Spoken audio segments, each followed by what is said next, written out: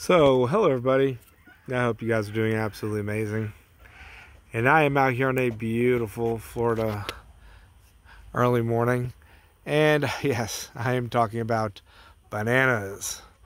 But not necessarily the fruit of bananas. I'm out here trimming these back and feeding the leaves to my goats and cows. And yes, that's what this video is about. I've probably read the heading already. Bananas are absolutely amazing for a livestock fodder crop, especially with feed prices just absolutely insane. I feed my chickens, which I'm right here by my chicken coop, organic. You know, they get organic mix. And I can no longer buy it in bulk because it's not available, but the prices are just astronomical now for what I pay. And well, let alone if I actually bought commercial feed for my goats, my pigs, and my cows, it would be unsustainable 100%. But the only feed that I bring in is for my chickens. So I have to grow quite a bit of food for my pigs, my cows, and my goats. And bananas fill that niche spectacularly, guys. And of course, I'm in, Central Florida, but bananas are extremely adaptable, and you can grow them basically anywhere here in the southern United States. We recently went on a trip and went through North Alabama, North Mississippi, and there's bananas growing up there. And then last year I was up in Tennessee, and there's people growing bananas in Tennessee, guys. And I know you can grow them all along the Gulf Coast and some up the Atlantic Coast and California, everywhere.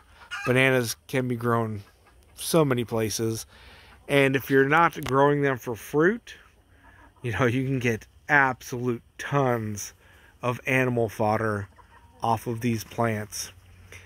And this particular variety, as you see, I've been cutting them back, happens to be Namwa, which just does extremely well for me in my area, and it's right up against my chicken coop. So they're tapping into the chicken coop nutrition. Oh, excuse me. And they're getting the runoff from the roof. So they just grow mind-blowingly fast.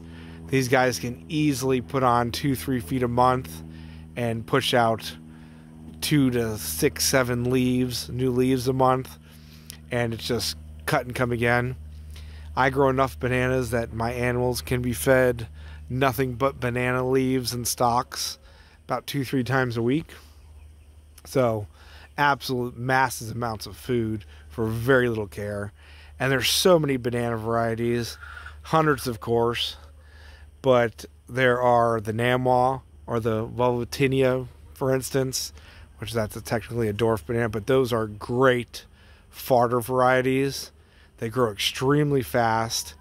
They're relatively small. You can even cut them to the ground, basically, and they will shoot up even more shoots and give you more feed. So they are a beautiful and perfect, easy to grow, fast, fairly nutritious fodder crop. Lots of fiber, but there's some protein in there, lots of nutrition, especially if you give them lots of compost, lots of good soil. That, of course, is going to end up in the greens and in the leaves and in the stalks. And then that's getting fed to your animals. You don't have to worry about it being genetically modified. You don't have to worry about it being spraying because bananas don't need any of that. So there's basically zero downside to raising bananas to feed to your goats, your cows, your sheep, your pigs. And yeah.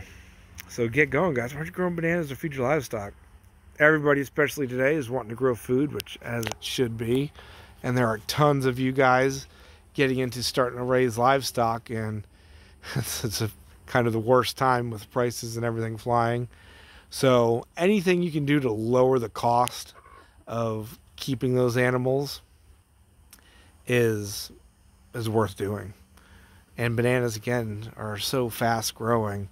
You can buy 3-4 corms of, say, a Namwa here and have a patch growing next year that you could feed 4 or 5 goats off of relatively easily.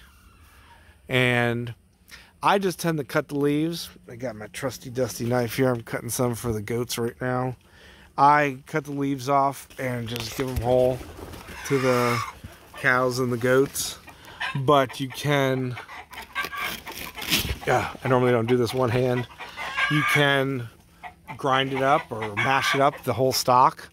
Just cut your whole stalk off, and if you've got a shredder or anything like that, and that can be fed to the pigs and everybody like that.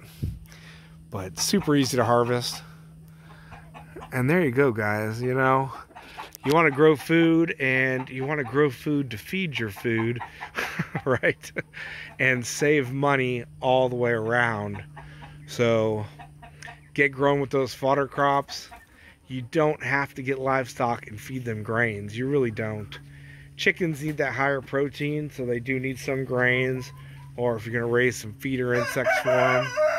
But for goats, cows, sheep, and pigs, you can get a very substantial amount of their diet off of raising something like bananas here.